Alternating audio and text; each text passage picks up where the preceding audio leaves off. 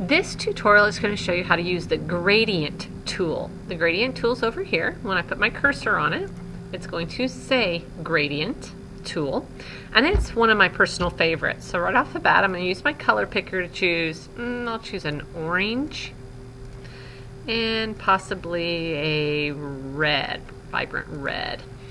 I'm going to click on my gradient tool. You'll notice my tools change at the bottom.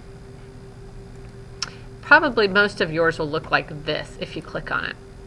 And that's showing it's going a gradient from my foreground to my background. But if I click on this drop down, as you notice, I can go from my foreground to transparent, black and white. There's all kinds of options, but I'm just going to explore this one, foreground to background color. And you'll notice my cursor, it looks like a plus. And if I go from, and I'm in this tool right here, I can go from left to right. It looks like I'm drawing a line, but I'm just showing where I want my gradient to go. It's a fill, so it's going to fill the entire space. And it's a gradual change from the orange to red. Let me choose a yellow or something. Maybe that will give you more of an impact. Let's try that again.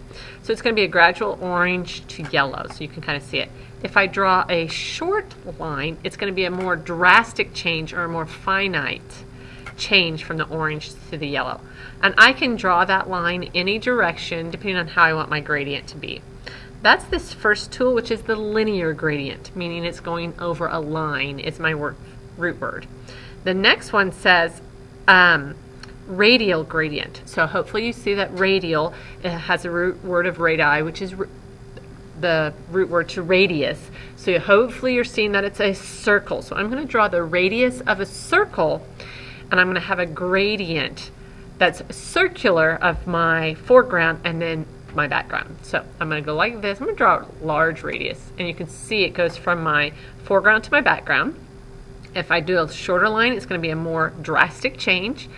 I can do it anywhere. Maybe it looks like a sun setting. That's your gradient tool. Okay? You can do that anywhere. You could switch them if you wanted to have a different effect. All right, and that's the gradient tool with the radial. The next one is angular. I'm not particularly fond of it, but you might like it. Clicks, and it has this weird, I don't like this drastic there. So, and again, you can draw your line any direction.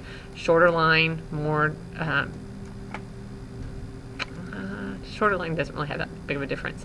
The next one, I believe, is a reflected gradient. So I think it goes foreground, background, foreground, if I remember correctly. So I'm going to choose that.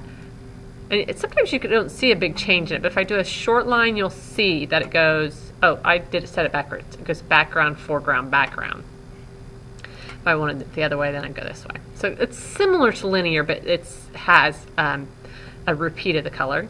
And then finally is the diamond gradient, and it's very similar to the radial, but instead of a circle, you're doing a diamond. So that's a cool look as well. That's the gradient tool.